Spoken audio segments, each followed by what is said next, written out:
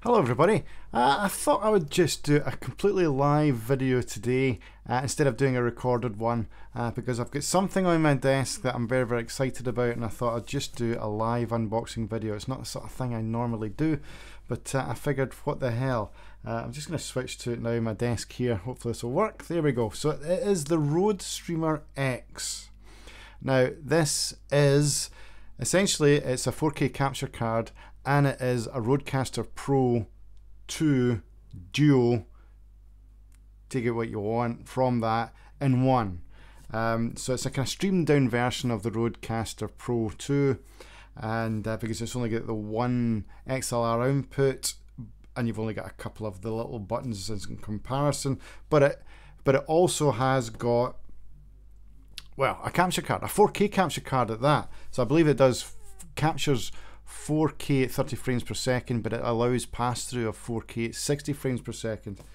Don't quote me on that, but I'm pretty sure that's what it is. Right, okay, on the front of the box, we've got a big sticker basically that says Virtual Mixing Software Unify, which is a free download. That is basically the kind of bells and whistles that you get from the Rodecaster Pro 2 Duo, except you get it as software with this, and you can interact with that. Right, so on the side, don't really have much. On the back, what have we got? We've got a massive big QR code. Now I have actually scanned that in the past, and it goes to basically the Rode website. Gives you a lot of information about it, which is actually quite handy, to be honest, if you want to set it up or whatever. Also, what we've got here is you've got the Streamer X. You've got the USB-C cable, 1.5 meters. Now apparently that's a very important, because that is, you have to use that USB-C cable. I've been told that before. You get a power supply, and you get the Unify download. Now the Streamer X is a professional audio interface and video capture card integrated in one compact and intuitive device. Connect and control a microphone or headset and monitor your audio with headphones. Connect XLR microphones and line level sources. So basically you can use a headset via the studio grade, don't know how to pronounce that, Nutric combo input, or a headset via the TRS headset jack. Connect an HDMI video source such as a camera, gaming PC or gaming console for seamless audio and video connectivity with a streaming computer up to 4K 30 frames per second or 1440p at 60 Hz. Monitor video in real time with zero latency, HDMI pass-through. Connect two computers, so you can have a streaming PC and a gaming PC. Simultaneously unlock powerful audio routing, processing, mixing and capabilities with the included Unify software. Okay, there you go. That's quite a long-winded introduction there, and very much the same here. So anyway, enough chatting about it. I'm just gonna I'm just gonna open it up. Anything else on it? What else does it say actually? Professional audio interface, 4K capture and pass-through, variable video refresh rate support. Yeah, pretty much everything else that I've said. Integrated Rode Series 4 wireless receiver and 4 smart pads for triggering sound effects, voice effects and more. Okay, right. So let's open it up here. Lovely. Okay. Right. So it says here, take your stream to the next level. Step 1, connect Streamer X to your PC. Well, I've got a Mac, so I hope that's okay. Step 2, plug in your microphone or headset. Step 3, download unifiedrodex.com/unify. And then step 4, get connected. Join the Rode X community, rodex.com. Right. Get that in the middle there. We've also got another QR code. I love their QR codes. You're probably not going to read this, but you've made it this far. Join in.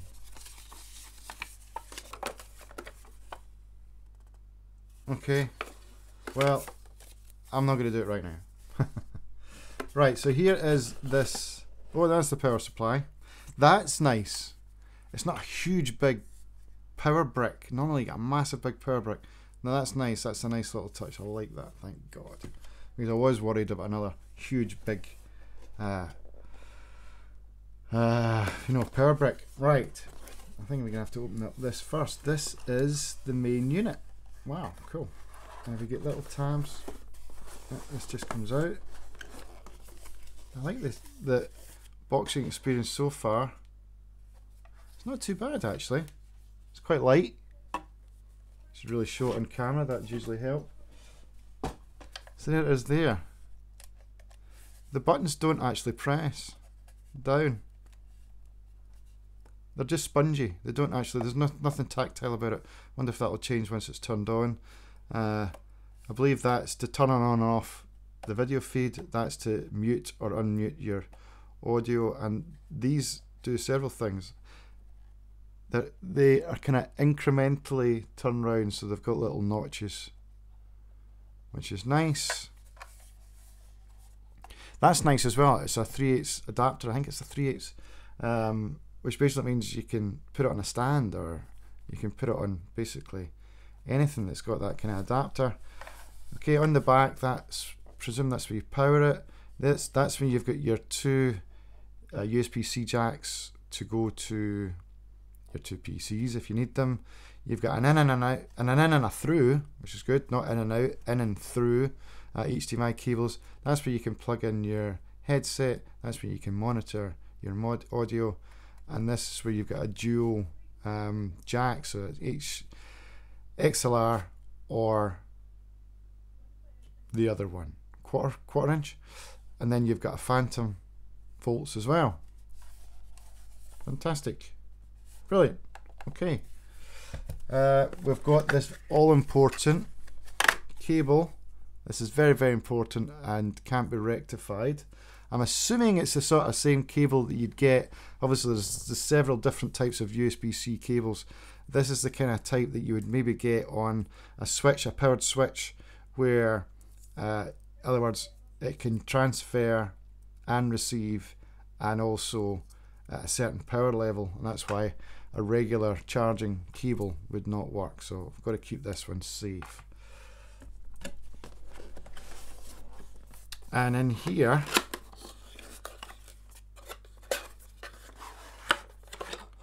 we've got our plug, which is good because that was the only bit that was missing. So I can put this all away now. I like that unboxing though. It was a nice unboxing experience there. There we go. So that's pretty much what you get in the box. Not very much documentation at all, but yeah, it's about the same size as, I don't know if you've got a trackpad. It's slightly smaller than a trackpad. Yeah, that'll look really nice. That'll just click. That's the kind of size that I was wanting. I was wanting to buy a new audio interface, and I was hoping I was going to get this one. It's similar size to the one that I'm using at the moment, the Fine. In fact, exactly the same size pretty much. So that's good.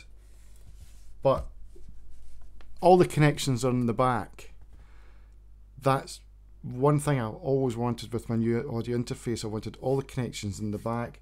I hated, one thing I mentioned in my review of this, the Fine Ampli Tank is SC1, is that everything's at the front, which I know for musicians is important, but I just feel as if you've got stuff going in the front, stuff going in the back. No, just get them all in the one place, either the front or the back, pick one. So there we go. Right, there we go. That's all I'm going to do. That's all she wrote for this. I might do another video on, once I've used it a little while and get to grips with it, but I'm going to have a bit of fun with it. Thanks for watching.